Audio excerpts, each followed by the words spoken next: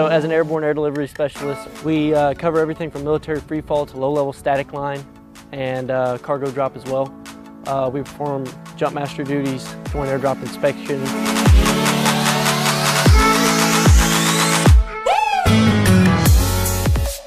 So being with the Special Purpose MAGTF has been a great experience. We've gotten to work with many different foreign nations. You get to see how different nations employ the same capability.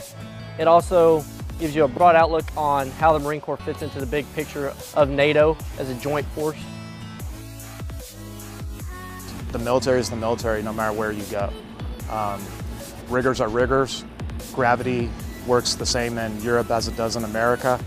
And this is a capability that everybody likes to train to.